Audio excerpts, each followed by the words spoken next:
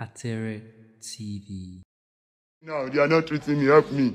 I'm in jail, bro. Please just help me. I don't want to help me. Please just. Marlian music signee Mohbad alleges that his boss Naira Marley and others working with the music label are after his life.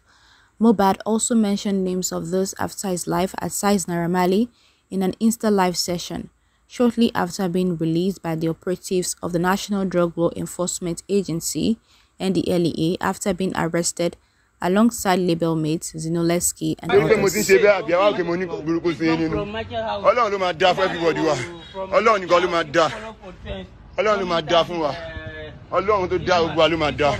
I'm just trying to act like I'm a bad boy.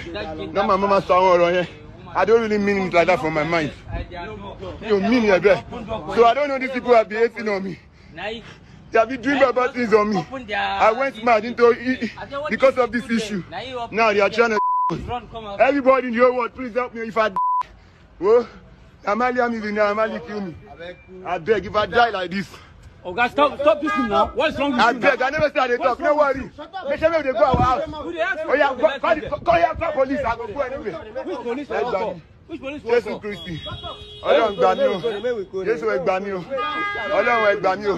Jésù ẹ gbà mí o. Ah, look at all these people, sha. My God will never me up. Never. I'm in the Dado estate. I'm in the Dado. I'm in the estate. Don't let anybody near me. Make anybody not near me now. Only policeman.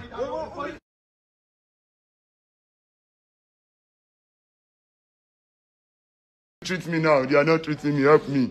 I'm in jail, bro. Please just help me. I don't want to help me. Please just I'm coming. Oh yeah, come say bye. I don't want you back for when you want to check out that conflict over.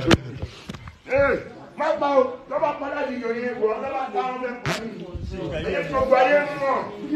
When I am in the day, I am my close point. So I'm for you there. My grandfather.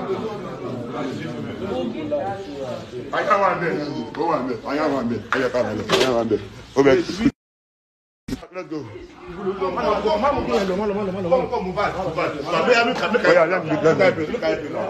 Even though I was